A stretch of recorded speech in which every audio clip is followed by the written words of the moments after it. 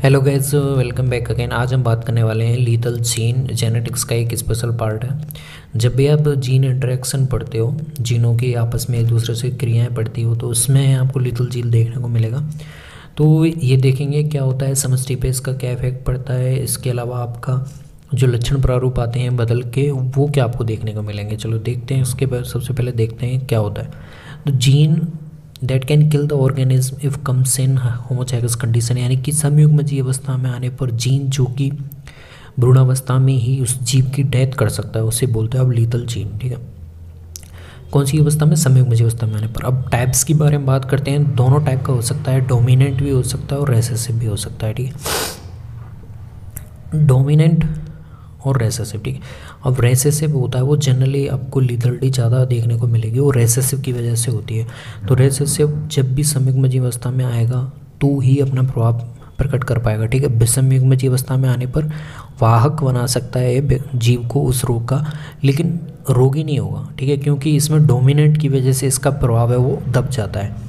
तो ये आपको याद रखना है। जो ज़्यादा लीथलिटी आपको देखने को मिलती है समष्टि या पॉपुलेशन में, वो रेसेसिव की वजह से मिलती है। हालांकि डोमिनेंट भी देखने को मिलेगा, ठीक है, लेकिन बोल सकते हो आप 90% रेसेसिव की वजह से, 10% डोमिनेंट की वजह से। ठीक है, तो ये डोमिनेंट वाला ज़्यादा घातक हो जाएगा ना, क्योंकि ये समयुग्मजीय अवस्था में भी अपना प्रभाव प्रकट करेगा और विषमयुग्मजीय में आ गया तो भी अपना प्रभाव प्रकट करेगा। ठीक है, तो ये याद रखने वाली बात है। एग्जाम्पल्स की बात करें तो 3 एग्जाम्पल्स आपको मैंने यहाँ पे लिखे हुए हैं। एक तो चूहे में त्वचा का कलर, दूसरा है प्लांट में लीफ का कलर, वो भी लीथल जीन हो सकता है। ह्यूमन में बात करें, सिकल सेल एनीमिया है जो रोग, उसमें भी लीथल जीन आपको देखने को मिल सकता है।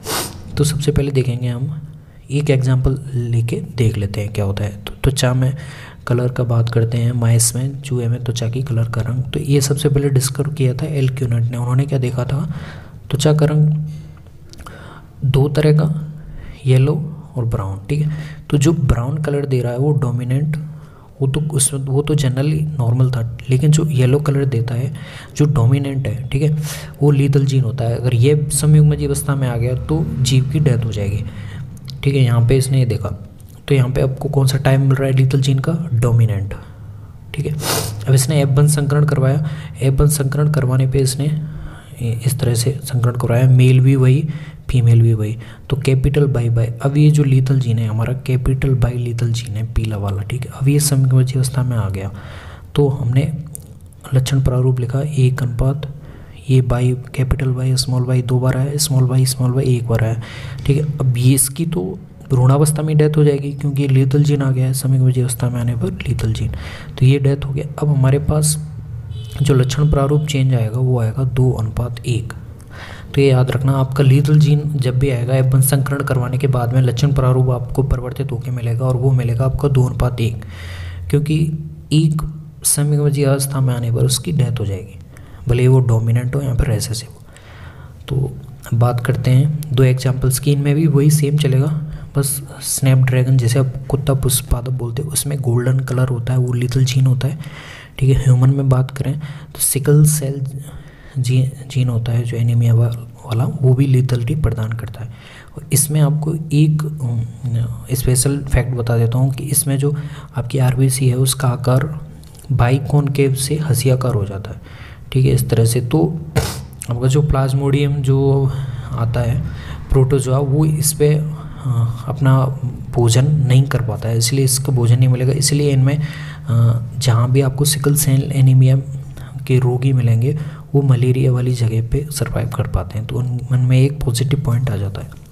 बाकी लीथल जीन आपने देख लिया क्या होता है, समयुग्मजीय अवस्था में आने पर जीव की डेथ करते। दोनों टाइप देख लिए मैंने, डोमिनेंट और रेसेसिव। मोस्टली रेसेसिव देखने को मिलेगा। कोट कलर, माइस में कोट कलर की बात कर दी है। येलो जीन यहाँ पे आपको कौन सा देखने को मिल रहा है? डोमिनेंट।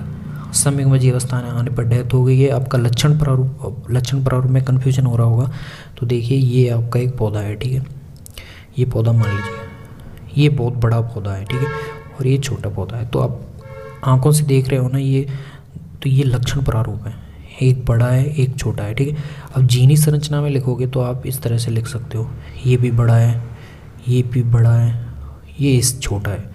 तो ये जीनी संरचना है। ठीक है, ये आनुवंशिक संरचना है जिसे आप मान के करते हो। ठीक है, ऐसा लिखा नहीं होता है कहीं भी। ठीक है, लेकिन मान के आप गणना करने के लिए ये थोड़ा इजी रहता है।